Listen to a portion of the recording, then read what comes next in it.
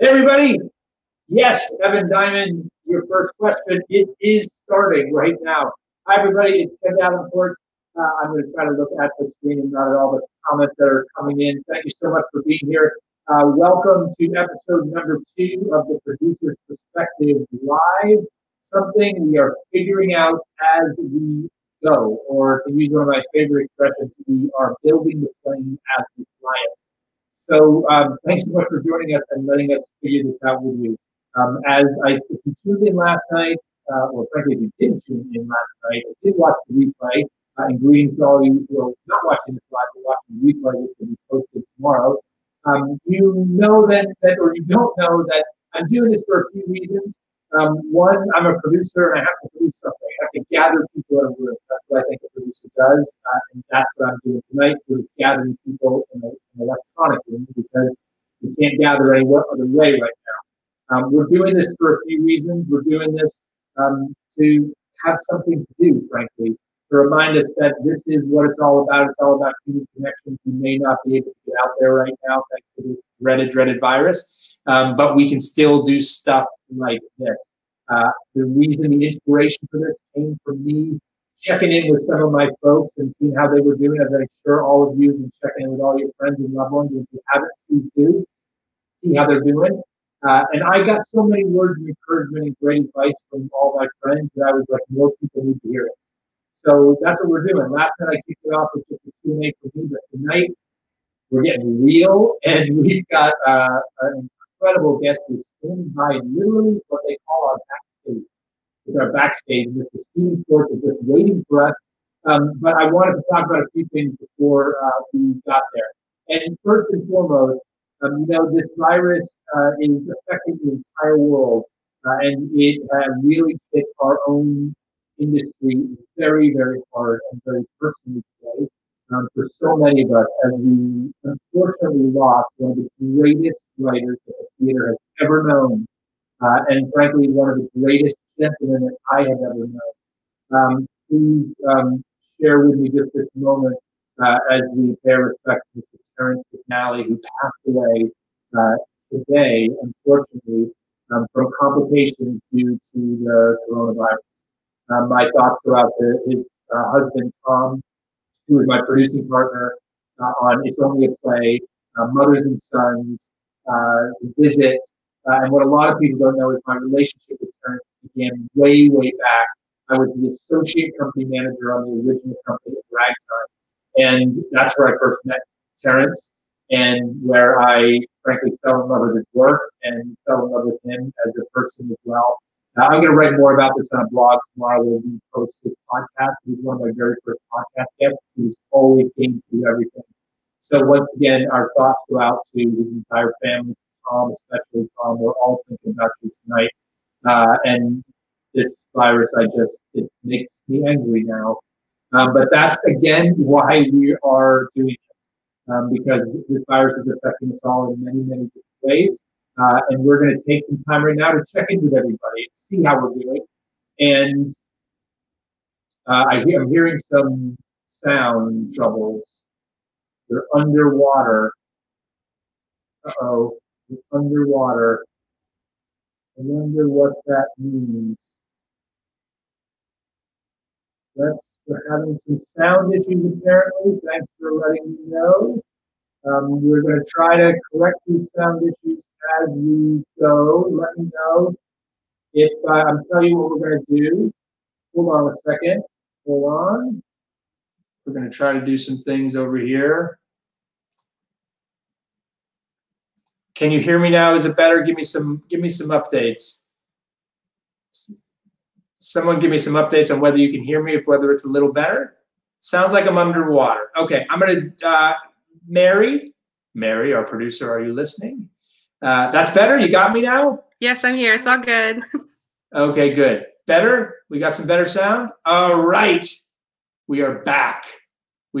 Sorry about that, guys. Well, you missed my tribute to Terrence McNally. That's what you missed, unfortunately. But I was just saying that I'm going to do a blog tomorrow about Terrence, who we lost today due to the coronavirus. And a big shout out to my partner, his producing partner, Tom, my producing partner, Tom, and his husband. So I'll do a blog tomorrow. We'll recap that. I'm glad the sound is better now. I told you at the top of this, we are figuring out as we go, and sound is one of them. Sound, it's always a problem in the theater too, right? Someone's mic always goes. Well, our sound went tonight, but we're getting on with it. In just a few moments, we're going to have Stephen Schwartz join us, and a few things before we begin. Number one, just remember why we're doing this. We're doing it to gather in a group. We're also doing it to remember this hashtag that we've begun. Stay safe, stay healthy, and stay home. Please do your part to stay home. That's the most important thing. You know, our governor here in New York has said that we are just escalating here like crazy in the city, and we need to abide. We need to stay home. Lastly, we're drawing some attention to one of my favorite charities, the Actors Fund. If you can do anything, do something for the Actors Fund. They're going to need it, and all the people in the industry are going to need it.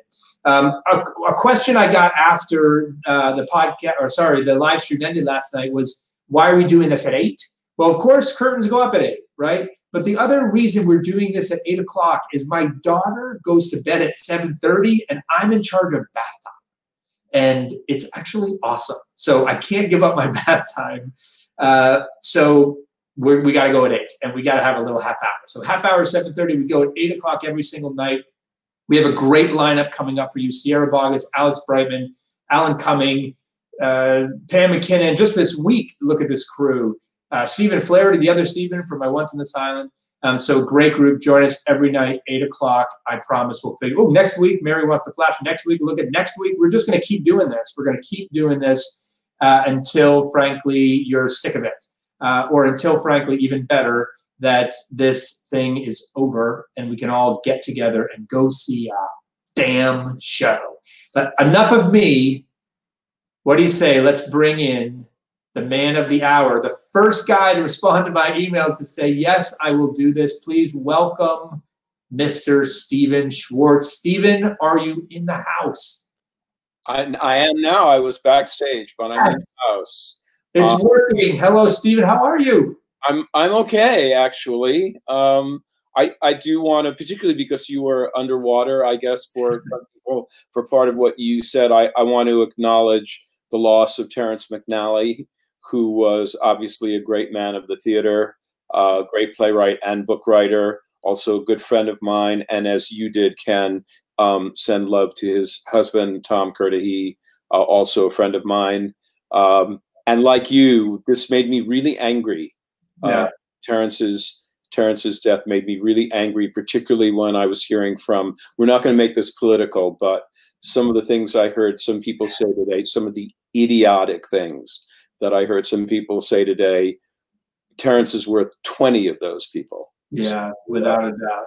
It really did seem. Losses, you know, we can't have another loss like that. Yeah, it really did seem to hit us, hit the theater very personally today. You know, we've been hearing some reports of some actors testing positive here and there, but they were not, they were younger folks. They were people that seemed to be recovering. And then this was just such a shock and a surprise. So our prayers go to him and his family. So you are doing okay, though. You are well. You are safe. Where are you? I am in my house in Connecticut. I am hunkered down. I guess, you know, I'm I guess self-quarantined, although as far as I know, I don't need to be quarantined, but I basically haven't left the house for days, other than to take the dog out. And it's very beautiful here. And what's strange, and I don't know if you're experiencing this or other people listening are experiencing this, but friends I've been talking to have said this, that it's so busy. I don't quite know why, but the days you know, you're like, okay, I'm just home, I'm not having meetings, etc. And you're working away, and then it's 6 p.m. and you're like, wait, what? How did that happen? Where did the day go? It's just and everybody's telling me how the time is just going, which is strange. Yeah, I am seeing the same thing. It's this, and I don't know what if it's all of this entrepreneur in us of like a desire to control something. So we're trying to keep balls in the air. You know, we all, I think, love what we do so much, and we know the business and seems a bit threatened. Our world is threatened, so we're just doing everything we can to keep it going. Yeah, no, it's really scary, you know, that for all the shows in America to be down, for the West End in London to be down. You know, I have a lot of companies of shows with Yeah. um, actors and crew and musicians, and you know, that I care very much about, and all of them are, you know, just sitting around right now out of work. So we just hope that I mean, we obviously don't want to go back before it's safe, but we look forward to when we can go back, and I just hope, you know, all the shows can come back. That's the scary thing. You know, will it affect some shows that so they not deservedly don't get to come back? I really hope that doesn't happen. And you just opened a show. Tell us about how Prince of Egypt was going in London. Yeah, I mean, we were going great guns for 3 weeks. You know, selling really well, and getting standing ovations every night. I mean, I know that sounds, you know, as I'm hearing myself say this, it feels like, you know, self-promotion, and I don't mean to be doing that, but the truth was it was going very well. I think the show is absolutely beautiful to look at it. You know, my son Scott directed it, and Ken, you've worked with Scott, and was in absolutely top form. The good news about that is, while we are on hiatus, waiting for the West End to open again, the cast album is going to come out any moment. So any moment, great. Was it accelerated because of this? Did you? No, actually, and it was delayed. We very fortunately and providently recorded the cast album in the during dry tech, while the actors were free and the musicians were free, while they were, you know, figuring out how to make the set move up and down, etc. We recorded the album then, and then over the next couple of weeks mixed it and mastered it, and, you know, we're sort of ready to go with it. And of course, then the show closed down, and we thought, well, what should we do? But then so we've been holding it for a bit, but then Kurt Deutsch, whose record company Ghostlight is going to bring out the record, pointed out that Passover is coming up, and, you know, Prince of Egypt is the Passover story. So we thought, like, for Passover and Easter, which follows hard upon its heels, we would, as a little, you know, sort of gift, and hopefully a pick me up for people, we would at least digitally release the album. So I think it's safe for me to announce that, and if not, Kurt Deutsch will be mad at me. No, not now. No one gets mad for anything now for this kind of stuff. Release as we go. That one of the stars of a television show just announced when his show was going to be coming back, and literally Netflix tweeted at him like, "What are you doing?" What are you doing? Yeah. It's just all you could say just about anything. It's so funny you talk about Passover. For those of you who don't know, the first show I lead produced was, of course, Stephen's Godspell. And we made a fantastic album of that that I listened to. Yeah. And someone from the record company at one point, like the second year of it, emailed me in about a March-April period, and they literally said, "Ken, Godspell's album sales just shot up like crazy. Did you do anything? Did you?" I was like, "It's Easter. It's Godspell." Because the productions, I'm sure, surged at that point too. I guess, yeah. I hadn't thought about that. They do. All right. Every year, a little peak. All right. So you mentioned keeping yourself busy. Are you working on anything new right now? Are you? Yeah, I'm collaborating with my frequent collaborator and very good friend Alan Menken. We're writing some songs for a potential movie, and I'm being mysterious because the movie is just, it's not greenlit. We don't know if that's going to happen.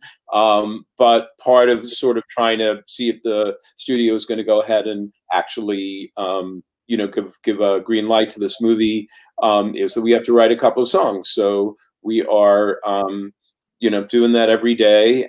But basically, even though Alan lives 10 minutes from me, we're basically doing it over FaceTime, and, you know, sending things back and forth, posting things to Dropbox, and, you know, not having direct physical contact, but making progress.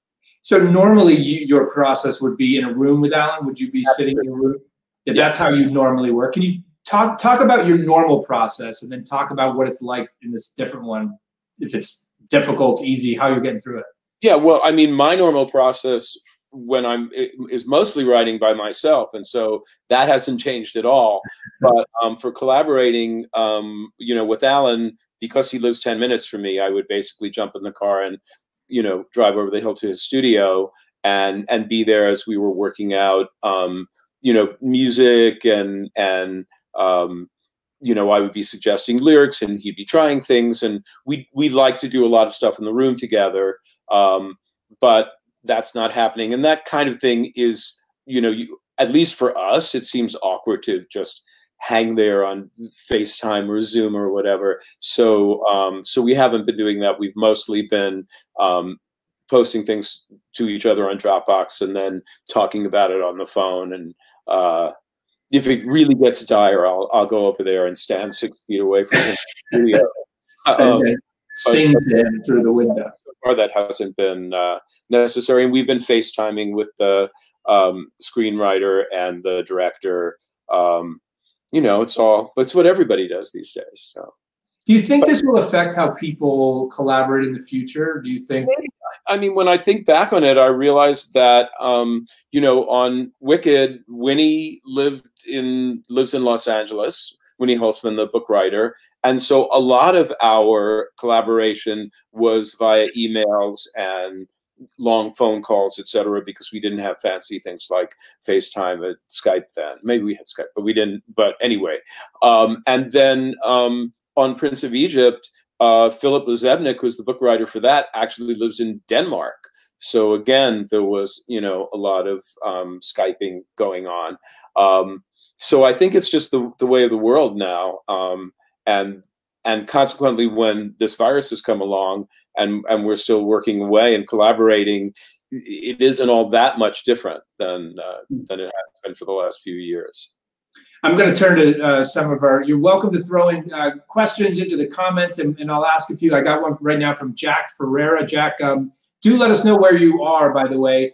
In the comments, let us know where you're coming in from. Jack asks, and this is a great question to ask for this moment in time. It's that famous writer's block question. How do you overcome writer's block? And what do you do if you feel your work is similar to another, I guess, of your own or someone else's? But more specific, tell me about writer's block and when you're facing new challenges right now. I have a glib and ready answer to talk about writer's block, because one time many years ago, I was experiencing that. It was actually when I was working on the movie of Hunchback of Notre Dame. And I was almost like that cliche that you see in the movies of like the right, except I wasn't on a typewriter and then balling up paper and throwing it on the floor. But it was like that. It felt like that. And after a couple of days of this, I was feeling extremely whiny. And I was talking to a good friend of mine, a writer named John Pacino. And I was telling him about this and how I was experiencing, easy for me to say, this block. And what John said was, "Oh, well, you're being the editor too soon," which is such a brilliant comment. Because if you think about it, when as writers, we're actually constantly switching hats. So sometimes we're the writer and we're just, gushing things out there. Hopefully we're putting something out there. And then we're the editor who's judging that and saying, well, this is good, that's terrible, and here's a little nugget I can use, but I have to get rid of all this. You're judging it and making choices. If the editor shows up too soon, if your internal editor shows up too soon, then you can't do anything. So the way to get around writer's block is to allow yourself to just do terrible work.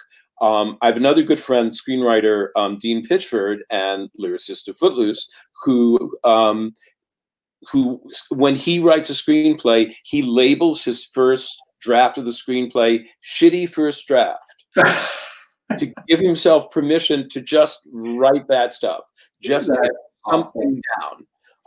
In terms of if you look at something and you feel, uh-oh, this sounds too much like something else, it's too similar to something someone else has written or something I've written, the point is you have something there and therefore you can make changes in it. Mm. But I have been known to call someone, call friends up and say, okay, I'm just going to play you this tune. You have to tell me if I stole it.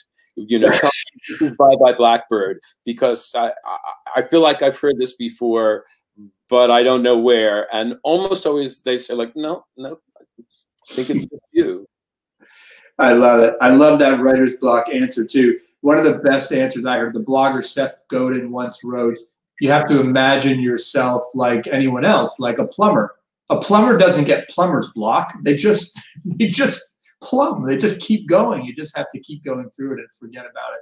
Well, you have to be willing to just put stuff down there that you know is not good, because that will then lead you, if you're lucky and you keep at it, that'll lead you to stuff that feels better. But you can't just stop yourself if the first if the first water coming out of that spigot that you're pumping up and down, if that first water is sludgy and brackish, you can't worry about it. You just have to keep going.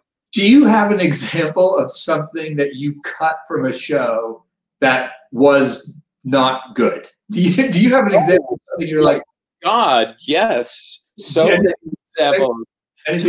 examples. Well, we were talking about Alan Menken. Okay, so the very first song that Alan and I wrote together was Colors of the Wind for Pocahontas. And, we sent the song in, lyrics and music, to Disney, and they were very enthusiastic about it. And we were going to get set to record it, and all the big orchestra was coming in, and Judy Kuhn was coming in to sing, and it was going to be a very expensive session, and then people were going to start drawing things, which was even more expensive. And like 3 days before we were supposed to go into the studio, Alan calls me. And he was, shyer with me at that time because this was our very first song together. And he said, look, I just have to tell you, I know everyone likes this song. I just don't like the last 3 lines of the song. And I know it's late, but I finally have worked up the courage to tell you that. So here's what the original it's embarrassing because they're not very good, but here is the last 3 lines of the original 3 lines of Colors of the Wind, which is Pocahontas singing to John Smith. And they were, for your life's an empty hull, till you get it through your skull, you can paint with all the colors of the wind. And Alan said, first of all, I don't think the word skull belongs in this song. Secondly, hull feels really, really forced. And, of course, I whined for a while and complained and said, well, it's such a difficult triple rhyme, and colors is such a hard word to rhyme, and blah, blah, blah.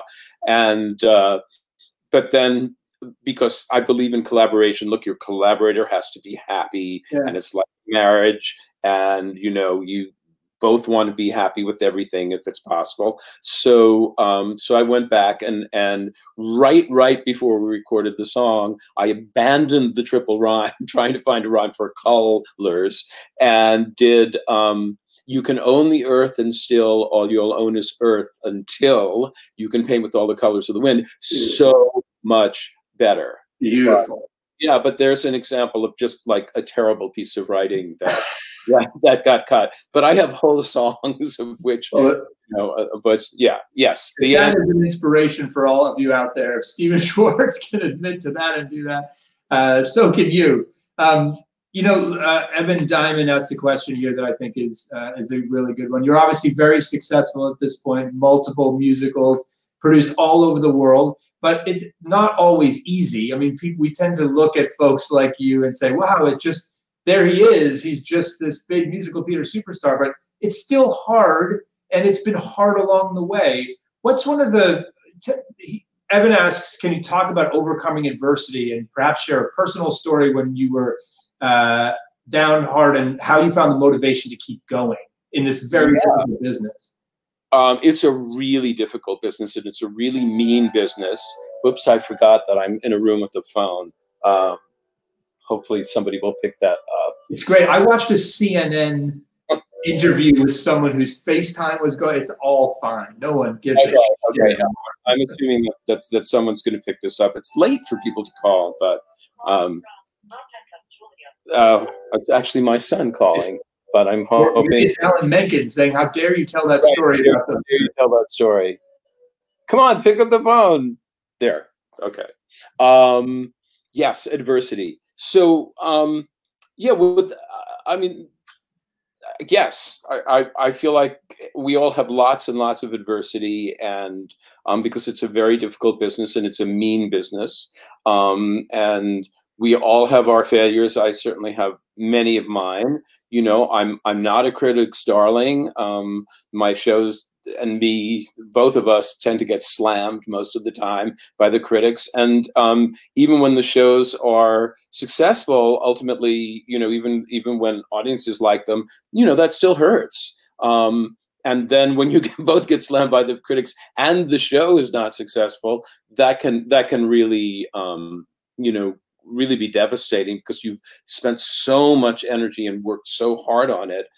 Yeah, and there have been a couple of times where I just thought, like, you know what, I can't do this anymore, and I've stopped for a while. Really? But after the original production of Working in 1978, I know everybody thinks of Working as, you know, this hit now because it's had this wonderful life, but the original production didn't succeed, and yeah, and that was after a lot of kind of tough blows for me. So I basically stopped for quite a while and just thought, like, well, you know, I'm going to do something else. And again, in the early 90s, when Children of Eden, again, a show that's gone on to a very happy life now, but originally failed in London, you know, again, I thought, like, well, I went back to school actually for a while to become a psychologist. And no, yes, in the early 90s, I was at NYU studying psychology, and then I got this call from Disney saying that they were looking for a lyricist to work with Alan Menken, and that sort of ended my career as a therapist, as a psychotherapist. But I still hope in some alternate universe that I'm having that career, because I would have liked to have been a psychologist too, if you could somehow do both. Well, listen, you've said some amazing things to me over the course of our friendship and working together, and I know you inspire a lot of writers with all the work that you do. Let's take another question. Troy DeFore from Toronto. What are your thoughts on working on multiple musical projects at one time? And what are your thoughts on working on book, lyrics, and music all by yourself? Do you juggle multiples, or are you a one show at a time guy? No. I usually working on a couple of projects at one time. First of all, you know, in our business, you have to throw a lot of spaghetti at the wall because you really don't know what's going to stick. And so I think, first of all, out of self-defense, I've learned to work on several projects at the same time. Well, not several, but 2 or 3. I also find that it sort of is refreshing to leave one and go to another for a while, and they sort of cross-pollinate in odd ways. Yeah, so in terms of doing more than one particular role on a given show, I would never write the book to one of my shows, other than I did adapt Working, but that was mostly editing, not writing. But I'm just a terrible book writer, so I would never presume to do that. But yeah, doing just music and lyrics is enough for me. What do you have? Any tips for folks who are trapped at home right now that want to create, that want to write, that want to do something, on how to do it in the midst of all this and not getting down, and as every story over CNN seems to pummel us to the ground? Yeah, well, actually, as I said, everybody I'm talking to is all of a sudden very busy. It's like I think the first week or maybe 2 weeks, we were just freaked out, and everybody was just like, what am I going to do? And how do I rearrange my life? And I'm just trapped here. And then suddenly It sort of started at the end of last, but I really what happened today. Suddenly everybody is, I always meant to try and write this, or I have an idea for something that I'm going to sketch out, or, even to like, I've always meant to clean out that cupboard, or everybody has projects now. And I think, we can look at this in two ways. We can look at it as being trapped at a fearful time in our homes, and to some extent that's true, but we can also look at it as an opportunity that we've been given a gift of time we might not ordinarily have. And so much of, we spend so much of our time, I think, complaining about, oh, where did the day go? And the day got away from me, and I wasn't able to do this, and I wasn't able to do that. Well, now you have some time where you could do some of that stuff. And if you've always meant to write something, or you have an idea or a song you've been thinking about, or you want to, develop your voice by doing, practicing, etc., or practice the violin, or whatever you want to do, there's a lot of, you now have time to do some creative stuff. So what will happen is, when this is over, obviously we'll be really glad about it, assuming that we still have an economy, etc. But assuming we can make it back, we'll be glad about that. But I'll bet part of us suddenly misses, oh, I kind of missed having all that time when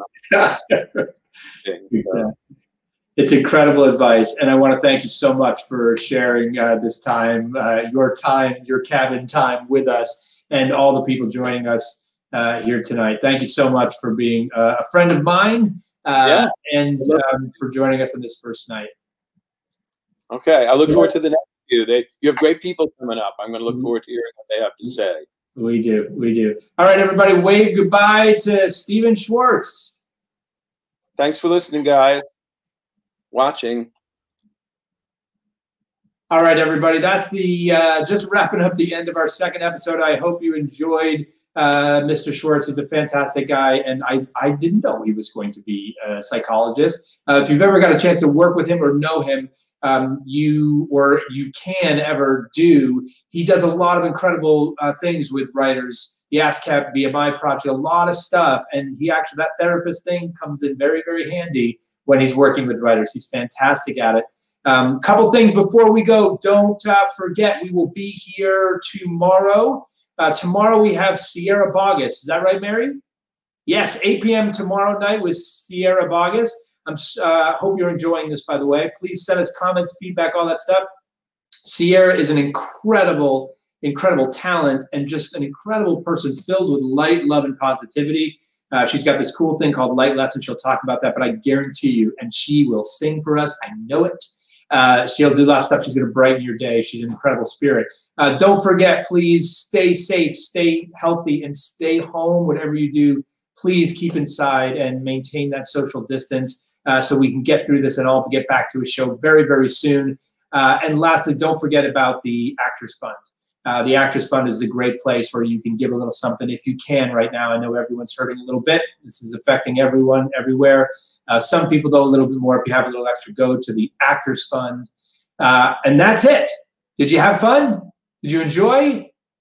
I hope so. We'll be back tomorrow. There'll be a replay of this on Facebook. Share it, please. Incredible word from Stephen Schwartz that I know will pick up lots of people around the world. So just spread the love. That's all we ask, and we'll keep doing it. We'll see you tomorrow night, 8 o'clock. Thanks so much, guys.